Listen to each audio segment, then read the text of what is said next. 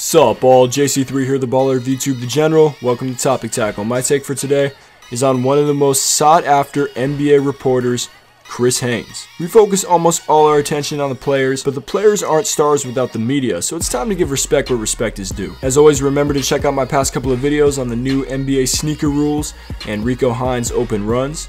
And keep an eye on the community tab of this channel for updates on upcoming content. Leave a thumbs up on this video and your feedback in the comments down below. I want to hear what you think about Haynes' story. On September 5th, Trailblazers point guard Damian Lillard dropped a Dame bomb. In a funny role reversal, the player dropped the sources tweet that reporters make a living and name for themselves by. Before sideline reporting for the Warriors, before interviewing LeBron James in the finals, before conducting exclusive interviews with DeMar DeRozan after being traded and DeMarcus Cousins, before hosting sit-down dining sessions with the likes of Damian Lillard and Kevin Durant, before countless tweets with sources confirming free agent decisions, Chris Haynes was just another guy from Fresno. We'll take it back further. Haynes played high school ball his senior year at Roosevelt High and continued playing in college at Fresno Pacific University and Sac City College. According to a Fresno Bee article, Haynes graduated from Fresno State in his late 20s as a physical education major with plans to become a PE teacher and a coach. He had no formal journalism training. In 2010, Haynes and his family moved to Portland where he would begin as a freelance writer. As the article puts it, the job gave him a credential to games but not a paycheck, and working for minimum wage as a security guard despite a kinesiology degree left him frustrated and depressed. His wife provided a lot of motivation for Chris as he continued to pursue his goal. Haynes would spend 4 years at Comcast Sportsnet Northwest in Portland covering the Trailblazers. He began to make himself known there, breaking league-wide news. Next, Haynes worked for the Cleveland Plain Dealer for 2 years, documenting LeBron's return to the land. He also played the Cavs' Will Barton one-on-one and scored a jumper on him. ESPN came calling in 2016 when they hired Haynes to cover the NBA champions in the Bay, moving him back home. All of this happened in less than a decade. Now Haynes, with the help of his family, propelled himself from security guard on food stamps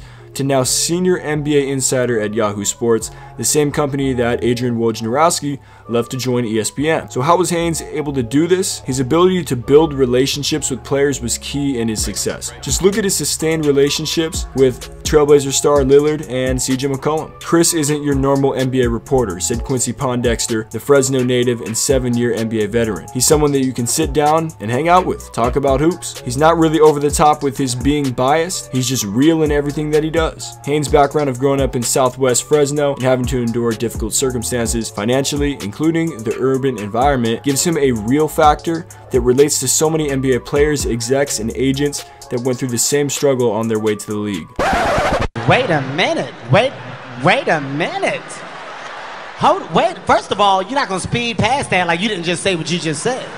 One of Haynes' best quotes from this article states, "A lot of people don't have relationship skills where they can hold a conversation. They just want to throw a mic in someone's face and ask a question. But it doesn't work like that. In the business of breaking news, you can't only be asking. Now that's how you get an exclusive one-on-one interview with DeRozan, Cousins. That's how you get LeBron to talk about J.R. Smith's Game 1 blunder prior to Game 3 when he shut down everyone else who tried to ask him about it. Now Haynes gained respect by dishing respect. I believe he legitimately cares about the players he interviews and the personnel he talks to, or else he wouldn't be Chris Haynes. Now his sneaker game, you get a good check.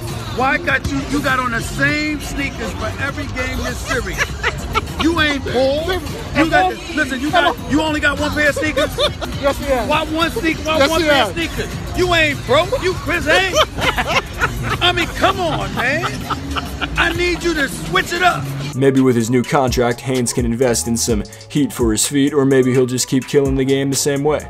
Same mindset, same attitude, same shoes. Hey, it's worked for him this far. So let me know what you think in the comments down below. Who's a better NBA reporter, Woj or Haynes? I might have to drop a video on Woj. Remember, subscribe, like, and leave your feedback in the comments down below. We'll be back with more Topic Tackle coming soon. JC3 out.